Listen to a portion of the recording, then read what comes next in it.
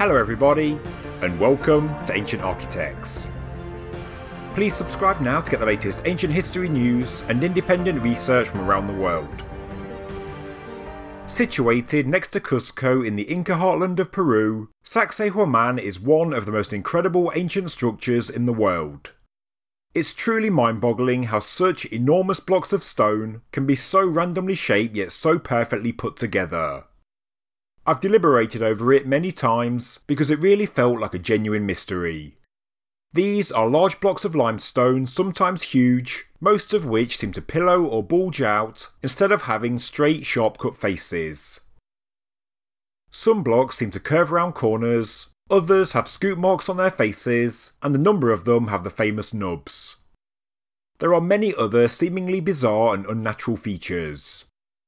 Each block is irregular, and each one is unique, yet the joints between these limestone blocks are perfect. So how is it even possible? Aside from the debate about just how old the so-called fortress is, there are also many theories regarding how it was built. Some speculate there was a type of stone softening agent added that allowed the limestone to be moulded. Others believe that each block is actually man-made from some kind of geopolymer mixture, whether cast in moulds or just worked into giant lumps of a dough-like substance. Others speculate that these are actually cut rocks, but that some kind of high-technology instrument was used to make and shape them. The quarries for these grey limestone blocks are believed to have been located. It is pretty much accepted by all, so this does imply the blocks were cut from their natural setting and brought to the fortress. And, as some of the blocks weigh more than 150 tons, this feat would be truly incredible. The official view is that each block was cut and shaped by hand using basic tools, until the fit was almost perfect. Then the blocks were rubbed together back and forth, until a perfect joint was formed. But is what we are looking at simply hard labour? Because there are perfect three-dimensional joints on most of the blocks, and on every contact surface. It would have taken a huge amount of time and effort. Now, I have a master's degree in geology, I've seen limestone in the field, and I've seen many objects made from different types of limestone. And well, granted this doesn't sound too scientific, but something about Sacsayhuaman just feels a bit off. Sometimes the rock just doesn't look real, like some kind of hardened grey Play-Doh. The blocks don't look like they've been cut from a quarry and stacked. Something about each block just looks artificial. Why do they bulge out on the main face of the wall, like the weight from above has pushed the stones out? This block seems to bend around a corner, and although of course you can cut a block of stone to this and any shape, is it a mere coincidence that the cracks are located on the bend just here? It's just all very strange, and these walls all seem somewhat unnatural. For me personally, just my own thoughts and no disrespect to anyone who disagrees, but I am very sceptical of high technology cutting tools for ancient construction projects. Because if such tools did exist, how did they manage to evade the archaeological record on every continent of the world? From old excavations by antiquarians to the more modern systematic approach. I just think that by now we would have found something. But saying that, and for Sacsayhuaman in particular, I'm also not sold on the idea that these are natural rocks, cut from a quarry, worked by hand and stacked accordingly. I've speculated in the past that maybe some kind of stone softening agent was applied, possibly some kind of acid, and this would allow us to manipulate the surface of the limestone. Limestone does dissolve in certain types of acid, but although this may be able to explain the perfect joints, I'm not sure it can explain the bulging appearance of the faces of the blocks. At the end of the day, we can stare at pictures and speculate forever. What we need to be is scientific. I've always said that samples need to be taken and the geology needs to be analysed, and that will tell us everything we need to know about Sacsayhuaman. Well, little did I know that such work had already been done, and I tweeted all about it quite recently. The findings were quite incredible, almost too incredible, and maybe that's why they are not widely known. I found out that geophysical and geological analysis had seemingly been done through official channels and an official report was made, yet it seems that nobody is talking about it.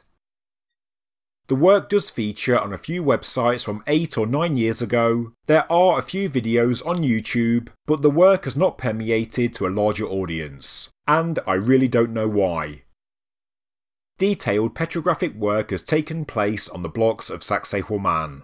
There are at least 9 samples already analysed from across the site, as well as a comparative study to samples taken from the associated quarry, the proposed origin of the stones. To me, the findings were quite shocking because it changed everything I thought I knew about this incredible ancient wonder. But last week I deleted my tweets on the subject because some people were questioning the authenticity of the study, of the science and the report. The final report wasn't in the form of a peer-reviewed paper, but then again it was never planned to be. The purpose of the work was to find out why Sacsayhuaman was deteriorating so badly. People were asking me, if this is legitimate information, why isn't it so widely known? And that's a good point. Why are the findings of an official report not widely known by everyone with an interest in ancient civilizations? For some background, in the past few decades, the Sacsayhuaman archaeological complex has witnessed a number of destructive natural processes. The stones were deteriorating. Large cracks were opening up in the main walls. We see the shifting of stone blocks and the recession of walls. This could well have led to irreversible change to the site, and so, 9 years ago, under the guidance of the Ministry of Culture of Peru, geophysical and geological analysis was undertaken by a team of Peruvian, Russian and Ukrainian scientists, employed by the Ministry of Culture to get to the bottom of the cause of the damage. There was a clear objective, and a clear set of tests were given the green light. On this picture, the sections of the wall that contain fractures are highlighted in orange. The red parts are where the wall is already destroyed. You can see here the wooden frames that were added to keep the wall stable, which is really quite a worrying sight. It was found that the movement of water beneath the walls was destabilising the foundations of the fortress. The soils were fissuring, processes that were going on at quite some depth. The megalithic walls were therefore subsiding naturally. The site can be saved by working on a new drainage system, and I would assume that this work has now taken place as the report was published 9 years ago. But on top of this, experts had also long noted extensive erosion on the surfaces of a great number of Sacsayhuaman blocks, and so rock samples were also taken to find out exactly what's going on. It's one thing to stop the walls from collapsing, but another to stop the individual blocks eroding. So, a variety of samples were taken for geological testing, including a microscopic look at the geological microstructures, the characteristics of the rocks, the chemical composition, and so on. The first and most basic test was to find out the rock type, which was assumed to be limestone, something we all say today, and seemingly confirmed by the fact that a sample completely dissolved in vinegar. Because of the composition of the blocks, researchers concluded that even small amounts of acid in rainwater would damage them, and, over time, it could well destroy them beyond repair. Therefore, it was recommended that the blocks of Sacsayhuaman were to be covered with a protective coating, which again may have already taken place, I don't know. So, that's the background on why geological work has taken place in recent years, and it is well documented. But because the work was called into question, I had to understand the setup of the project and the organisations involved, and it really wasn't that easy. Furthermore, all of the documentation, websites, reports and so on are either written in Russian or Spanish, and so I'm having to rely on Google Translate even when emailing various people involved in the work. Here is what I know and what I've fact-checked as best I can. The company Geo and Associados SRL and several geophysicists from the VNI ISMI Institute of Russia, headed by Dr. Andrei Veryanov, carried out a study on the subsoil of the Sacsayhuaman archaeological complex, with GPR scanning technology and a surface study of the blocks on behalf of the Ministry of Culture in Peru. This is shown in pictures on the Geo and Associados SRL website, which is now rebranded, I should add, to GeoGPR Latino America, and you can learn more about them at gprteam.com.pe. The geological and geophysical work at Sacsayhuaman was done at the beginning of July 2012, which has also been confirmed to me by email. So, naturally, when I found this out, I wanted to see their results. I wanted to find their official report, but it seems it was nowhere to be found online. But that shouldn't be too surprising, because, as stated, I'm not looking for a peer-reviewed paper. It's a report that was made for the Peruvian authorities, so they can understand the cause of the damage to the walls and also the damage to the individual blocks. Well, whether it was leaked online or whether it was published by consent, the report is available but it's not easy to find. Before I go further, I'll be doing a follow-up video on the geophysical survey results because there are a number of features not everyone knows about, such as the depth that some blocks go down to, and some strange features below ground that are still unexplored today. There will also be a part 3 on how all of this geological work may help us to date the site. In this video though, I want to discuss the petrographic findings, the analysis of the rocks themselves. With background research and with confirmation by email from various parties involved, I have no reason to doubt the authenticity of any of the claims in the report, and the content did feature on a number of independent blogs and news sites in 2013, as well as on the website peru.com. A more detailed follow-up paper was published the following year by the ACIDA project, which you may have heard of. But before we get ahead of ourselves, let's first take a look at the findings published in the official report to the Ministry of Culture in Peru. The paper is written in Spanish, but I uploaded the PDF to Google Translate and I was able to read the important piece of work. The first 6 sections look at the geophysical methods, testing and results at Sacsayhuaman, which I'll discuss in a separate video. But the final section, section 7, looks at the surface analysis of the rocks. The purpose of this work, which was spectral, physical and chemical analysis, was to investigate the level of erosion on the blocks. As well as geologists in the field, a number of Russian laboratories were involved in the analysis, again, all credible companies, including the Institute of Tectonics and Geophysics. Samples were taken from carefully selected places across the site and were looked at in thin section under a microscope. The limestone from the quarry is an organic limestone and it is made from marine microorganisms, a natural rock where you can clearly see many fossils, just like with many types of limestone. There is no doubt that this is a natural rock. But the sample published in the study from Sacsayhuaman is different, in that it is made from 1 to 10 micron calcite crystals, which was confirmed by phase X-ray analysis. There are also veins and lenses that are filled with thicker zones of crystalline calcite. There may be a few traces of fossils, but these have all been recrystallised. But the official report states that traces of natural fossils, microorganisms and microstructures of the limestone are gone.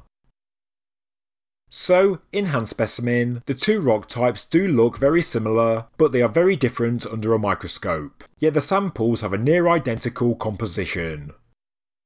Because of this, scientists concluded that the blocks of Sacsayhuaman have to have been made from limestone from the quarry, because the chemical composition is too similar to be a coincidence.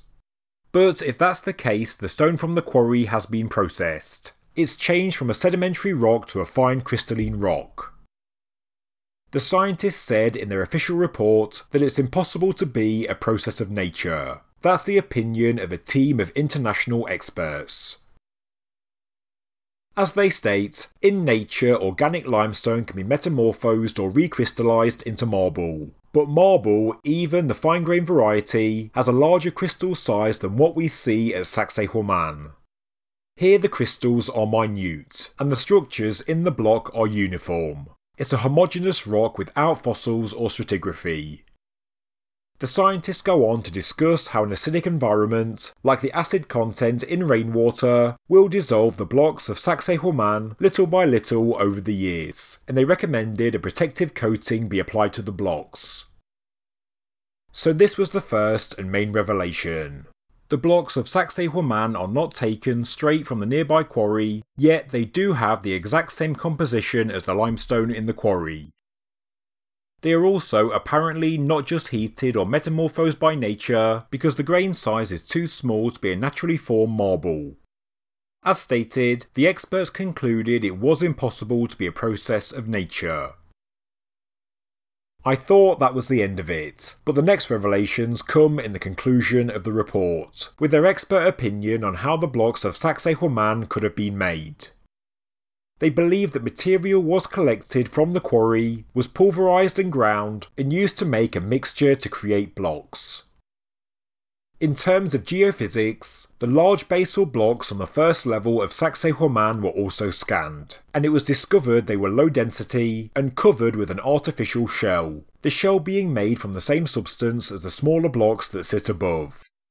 These large blocks are therefore not one compact rock, but are in fact agglomerates. So, in summary, they said there were two types of blocks in the Sacsayhuaman archaeological complex.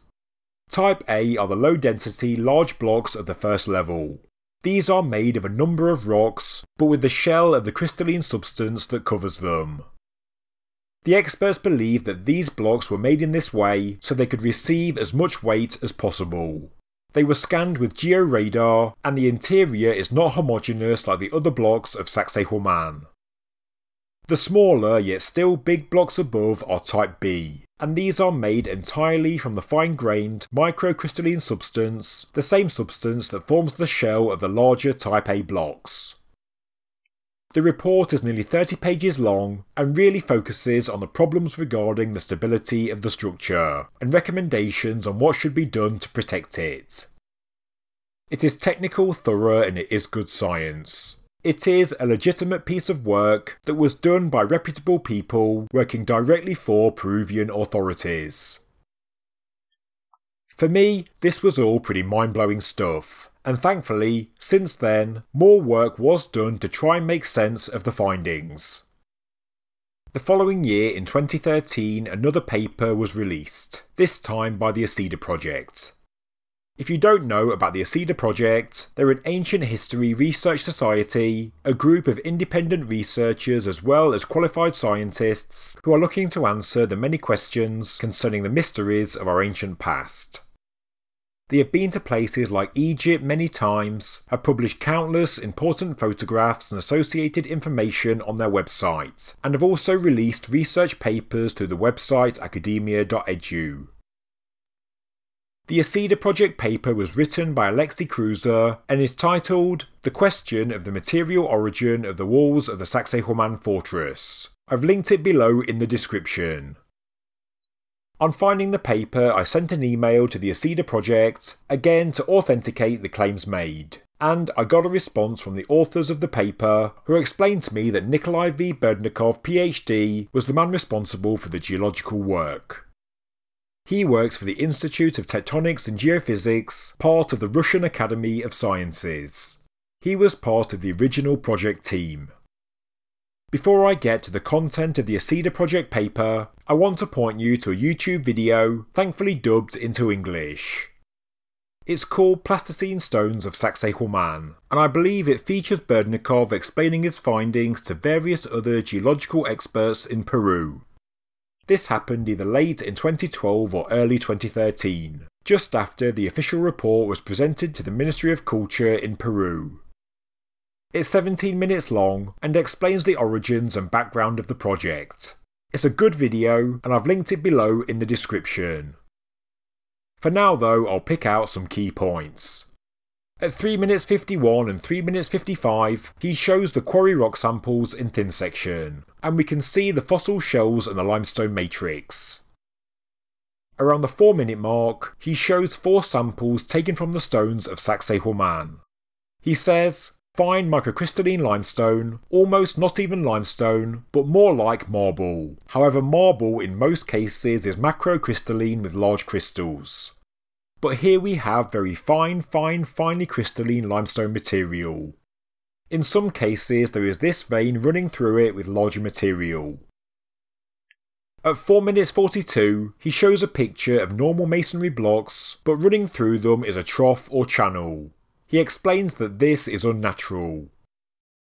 He classifies the rock that makes the fortress as being a very fine microcrystalline calcite. And again, after showing the compositions, it is clear that the rock of the quarry and the Sacsayhuaman blocks are the same material, but somehow we see totally different types of rock.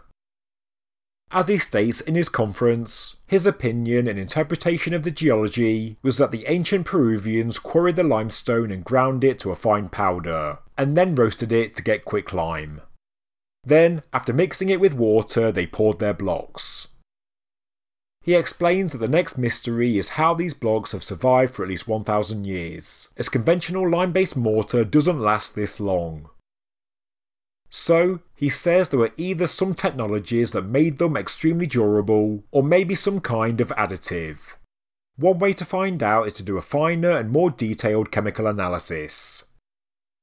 He also explains he is unsure how they physically made the large megaliths and then constructed them. But that's fine because he's a geologist trying to make sense of some very unexpected and unusual scientific results. It still all needs explaining. Berdnikov then shows this, which he says is the plasticine stone made from the same mixture, sitting directly on the natural andesite below. This implies the Peruvians were directly working on the andesite surface when they were processing and moulding their blocks.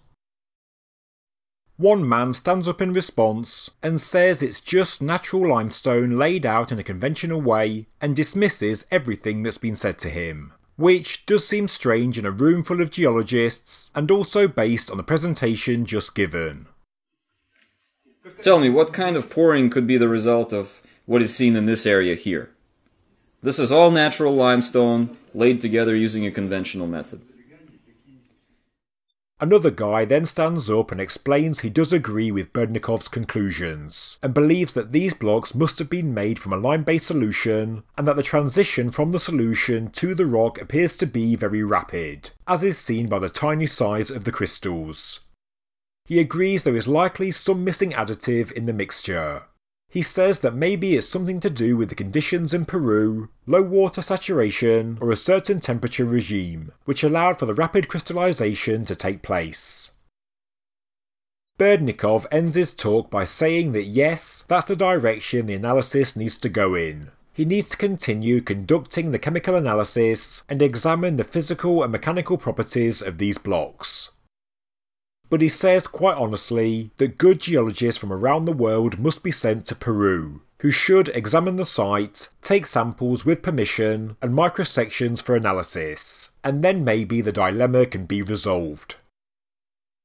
This conference leads us nicely into the ACIDA project paper, which does take this work a stage further, although in a more speculative way, to try and offer a more scientific interpretation to the results. Alexei Kruzer, the author of the paper, explains that, as the chemical analysis shows, the specific limestone that was used to make the blocks of Sacsayhuaman is classified as a marly limestone. Marly limestones are typically between 25 and 75% carbonate, with varying amounts of other materials like silica, often in the form of clays, silts, sands and other impurities. As this chart shows, the blocks of Sacsayhuaman contain more than 13% silica. The source rock type could therefore be classified as a siliceous limestone. But, as we have seen, the blocks of Sacsayhuaman are microcrystalline, and therefore they don't contain silica in the form of sand grains. When the scientists dissolved the samples of Sacsayhuaman limestone, the silica that was left was amorphous in nature, which is expected due to the recrystallization of the rock. Marly limestone, also known as just marl, is a raw material used to make modern cement, but it is also used to make something known as hydraulic lime. To get hydraulic lime, Marley limestone has to be heated to 900 to 1100 degrees Celsius. A number of chemical reactions take place, but this is an interesting substance because, according to Alexei Kruzer, it has the ability to petrify in water as well as the open air.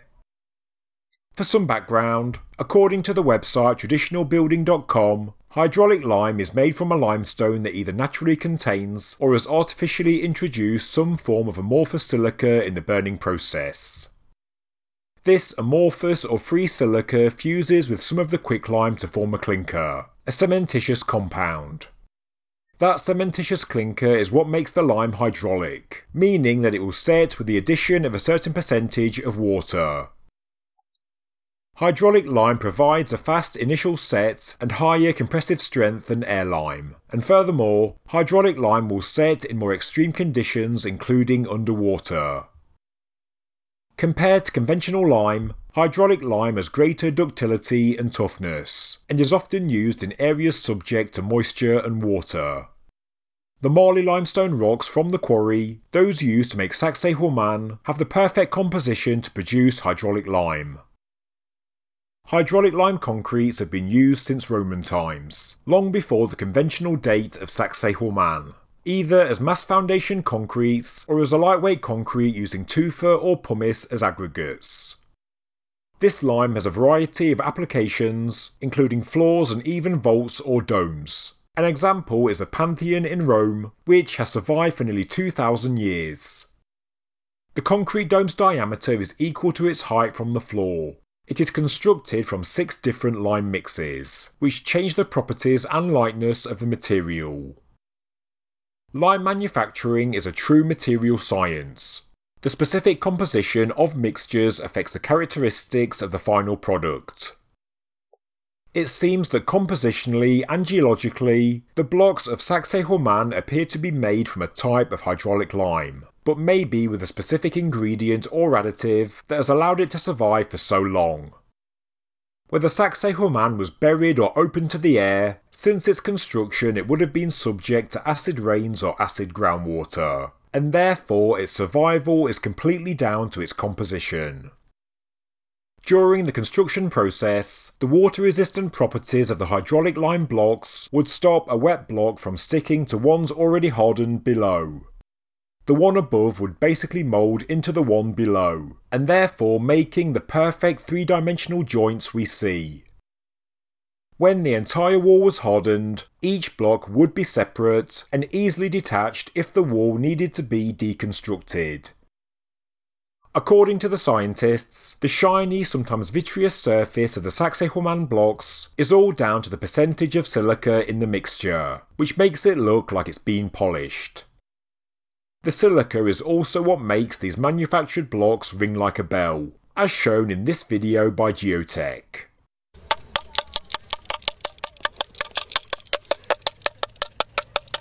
So, the science here does seem on point.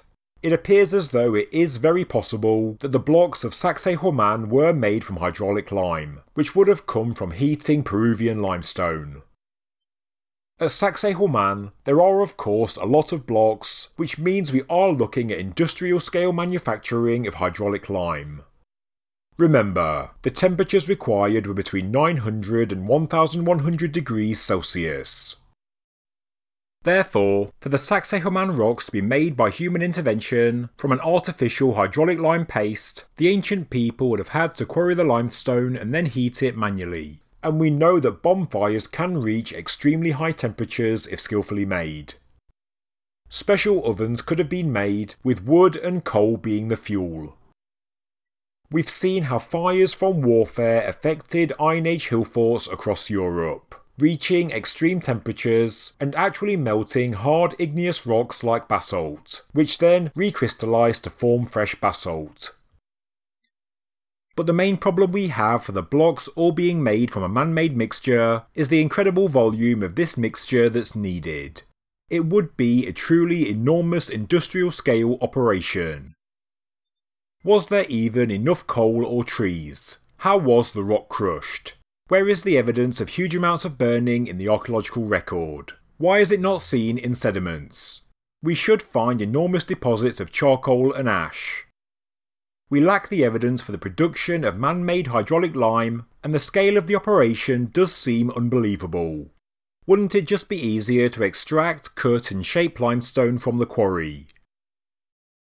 We can all argue over how the megalithic walls of Sacsayhuaman were made, but we can't argue with the science. And when we compare the rock samples from the so-called source quarry and the samples of the blocks that make up the fortress, we see the complete disappearance or dissolution of organic remains and the apparent recrystallization of natural sedimentary limestone, whilst maintaining the same composition as the natural limestone seen in the quarries nearby. But after releasing the official report to Peruvian authorities, to give him credit, Berdnikov did find a natural way the rocks could have been formed, and it's detailed in the Acida project paper. Yes, the blocks of Sacsayhuaman could be quarried stone. The initial claim is not right. These blocks are not impossible in nature. You can get the recrystallization of limestone in a natural setting if it was subject to intense heat. So the limestone in the region would have had to have been exposed to some kind of lava extrusion, coming through the natural bedrock limestone formation and then spilling out on top. This would have created the high temperatures needed. And what do we have right in the vicinity of Sacsayhuaman? The famous Rodadero formation of Cusco, an ancient extrusive silica-rich lava flow that once pushed through the limestone bedrock and then flowed out onto the surface as well. Anywhere below ground or on the surface where the limestone and lava came into contact, the limestone would have been cooked to very high temperatures. The Acida project paper says the limestone would have been transformed into a type of lime. This lime would then react with rainwater, hot spring water, groundwater or water vapour, and the naturally formed lime would then recrystallise into a type of contact metamorphosed limestone, a type of microcrystalline marble. A sample of limestone was taken in the field right next to the famous Rodadero formation, but I can't tell if it's a block or bedrock. But this was shown to be the same rock type that makes up the wall blocks of Sacsayhuaman. I should add that geologically speaking, the Rodadero formation is millions of years old and not recent. No specific fieldwork has been done on this idea, but it is a credible way to form the rock type that makes up the blocks of Sacsayhuaman. For the people that built Sacsayhuaman, they would have come across the incredible looking natural lava flows of the Rodadero formation, and it would have been surrounded by recrystallised hard glittering limestone. So, it's not really a surprise that the rocks associated with this natural wonder would have been selected to build Sacsayhuaman, with its hard, strong and dense natural properties. In my own honest opinion, I do believe the Sacsayhuaman blocks are completely natural, and I think it's even proven by the petrographic work by Berdnikov. As we can see, some thin sections show there are calcite veins running through the blocks of Sacsayhuaman. In the veins, the grain size is larger than the bulk of the rock, but in terms of geology, veins occur when hot fluids travel through zones of weakness like fissures, and then cool over a period of time, and that's what forms the crystals. The longer the cooling time, the larger the crystals. Therefore, how can you have veins of calcite running through a man-made concrete that was seemingly made from pulverised stone? The fact is, you can't, and therefore, geologically speaking, the blocks really can't be man-made. But I think there is another even simpler way to explain the blocks of Sacsayhuaman naturally, and it would mean that the man that stood up in the conference to say that these blocks are just natural limestone is in fact correct. Because you can have a carbonate-rich, microcrystalline limestone rock that forms naturally and without the addition of heat and recrystallization. The specific rock is called micrite. Micrite is a crystalline limestone made from calcareous particles ranging in diameter up to 4 microns. It is a carbonate rock and it's dominated by fine-grained calcite. The word micrite comes from microcrystalline calcite. And how do the Russian scientist describe the rock that makes up the blocks of Sacsayhuaman? Yes, he calls them microcrystalline calcite. It is in fact a sedimentary rock, but has crystals instead of grains simply because of how it's formed. It is not some kind of metamorphosed marble. It is a sedimentary rock. Originally, micrite was thought to be exclusively of chemical origin, precipitating directly out of supersaturated seawater. But others say it has a biochemical origin, the sediment coming from the breakdown of calcareous algae skeletons, which live abundantly in carbonate environments. When hardened, the rock looks grey, dense, uniform and fine-grained, just like we see on the blocks of Sacsayhuaman. As stated in the book Carbonate Sequence Stratigraphy, some samples of micritic limestone have been found to ring like a bell when hit with a hammer. This is due to how dense and hard the rock can be, which is compact due to the small crystal size. Micrite can also fill cavities between grains, rocks and boulders, like a natural cement, and therefore there is a natural explanation for the agglomerate nature of the large blocks of the basal layers of Sacsayhuaman. Micrite is also found in sites around the world with amorphous silica inside the structure, just like we see at this site. So, the man who stood up and dismissed the claims by Berdnikov may actually have a point. He could actually be right on the money. But how do we explain why the blocks of Sacsayhuaman have the same chemical composition as the blocks in the quarry? Surely this also needs explaining. Well, for a start, we only have one sample taken from the quarry. We are not working with a good data set. Furthermore, a limestone depositional environment does form a variety of different rocks. In the geological record you can see a clear sequence. For example, if you have a sloping oceanic shelf or basin edge, different carbonate rocks form on different positions on the shelf, and these rocks directly relate to the specific angle of the slope, and also the depth of the water. But at the same time, the different rocks all pretty much have the same composition, as the same sediments form different types of limestone at different depths. The limestone in the quarry could therefore be from the same depositional environment as the rock used for the blocks of Sacsayhuaman. And so, if these are natural rocks, then these were not the quarry's work to extract stone to build the walls of Sacsayhuaman. So, where did the stone come from? Well, I think I do have the answer. I next went to the website of the Arcana Factor, part of the Ombio Films Company, an independent research organisation established in 2013, and those behind the amazingly popular YouTube video, The Living Stones of Sacsayhuaman. They have also made great documentaries on the Nazca Lines, the Baalbek monoliths and so on. They filmed the Sacsayhuaman project, and on their website, they have high-resolution images and information on 10 geological samples that were taken. One of the 10 samples comes from the quarry and is clearly a natural organic limestone. This is the natural rock, and you can see that it does have many features and structures in the matrix, and many fossil shells are clear to see. The other 9 samples come from Sacsayhuaman.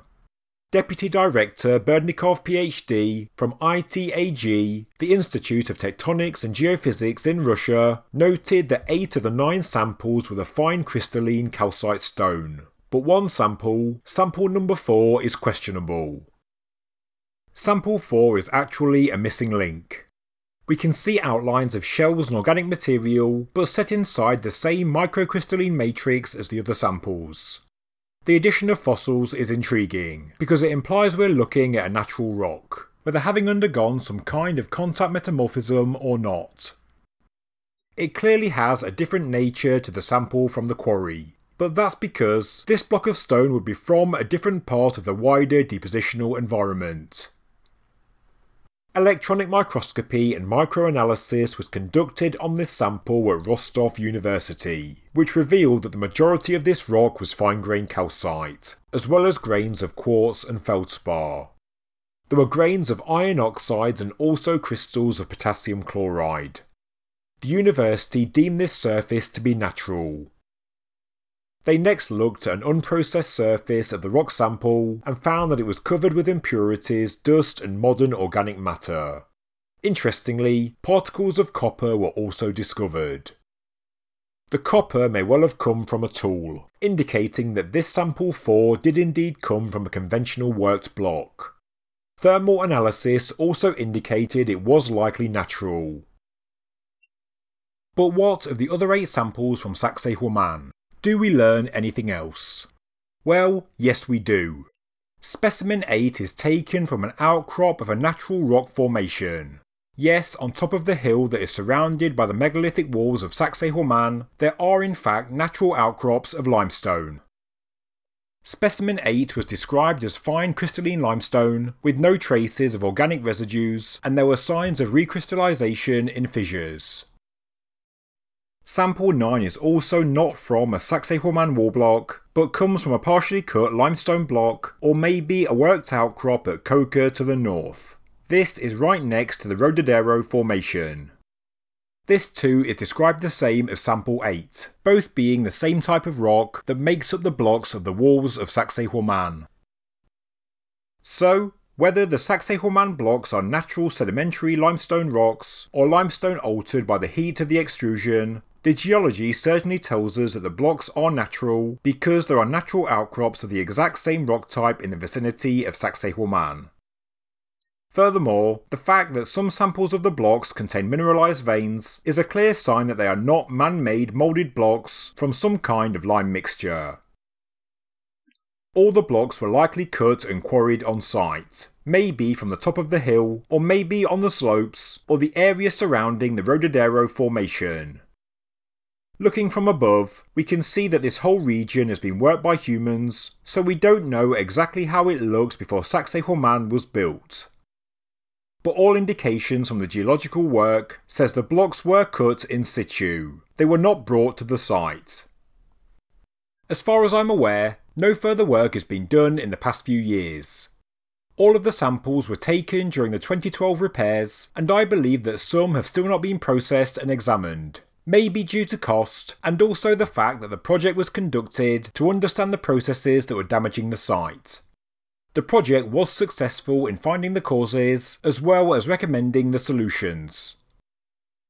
This wasn't a project by inquiring minds to try and discover the true nature of the blocks of Sacsayhuaman. This simply happened by chance when scientists were looking into the erosion of the blocks, sending samples back to Russia to be analysed under a microscope.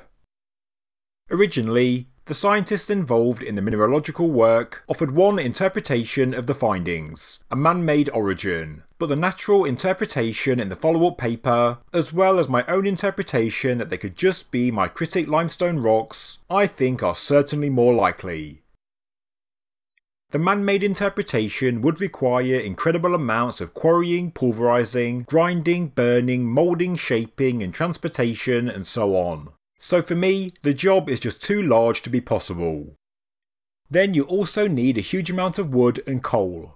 You also require storage facilities, specialist equipment and tools, trained workers to make the blocks, and also handle the possibly dangerous lime-based chemicals and more. You could do all of that, or you could simply quarry natural rock from the construction site, craft it into boulders and then work to join them together. The latter option, although more mundane and still difficult, is easier, more efficient and far more likely.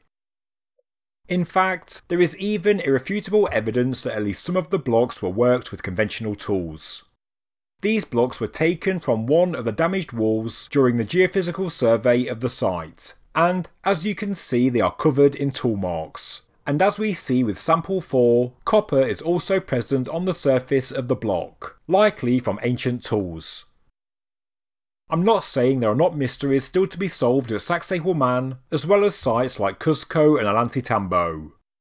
For example, I have a script in the works for these unbelievable and mysterious rocks known as huacas, natural limestone but with perfect cuts that were done by human hands. There are strange features to consider, such as this snake-like figure in a Sacsayhuaman block, and also what looks to be a form of writing that was found at the site.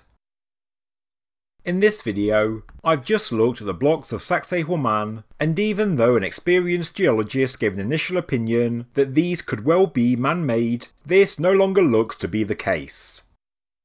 I believe the geology of Sacsayhuaman actually proves that these blocks are natural, were quarried and cut, and now that I've looked at everything in detail, I see no hard compelling evidence that these are artificial geopolymer concrete blocks.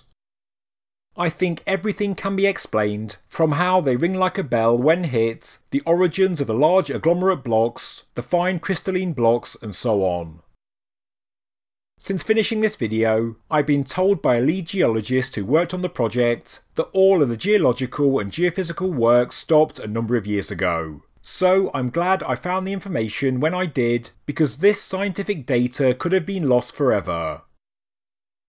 My next video on the subject will discuss the geophysical findings of Sacsayhuaman, as there is irrefutable evidence that some structures go down a lot deeper than we see. The georadar geophysical data is far less contentious, and I formed a good relationship with a number of scientists who worked on the site in 2012. After my part 2 video, a further video will then take everything into account as I try and date Sacsayhuaman in a scientific way. A true independent researcher looks at everything objectively, and in this video, I have looked in detail at the geology of Sacsayhuaman. I carefully considered the claims from 2012, and now I have to say, with further research, I think a man-made origin for the blocks of Sacsayhuaman is in fact next to impossible. The blocks of Sacsayhuaman are either homogeneous natural micritic limestone, or naturally altered limestone due to contact with a lava extrusion. The rock looks to have been quarried on site, possibly from the top of the hill, which may have been worked, shaped and flattened before the temples and structures were made. If so, the builders didn't drag huge blocks over long distances, and I doubt they set up industrial scale lime making facilities. These people were efficient and intelligent, but I think they did have something to aid their work, and that could well be a very particular type of acid. Natural geological features and also the application of such an acid can explain a lot of anomalies of Sacsayhuaman, and I'll go through all of this in a future video. Thank you very much for watching this episode of Ancient Architects. If you enjoyed the video, please subscribe to the channel, please like the video, and please leave a comment below. Thank you very much.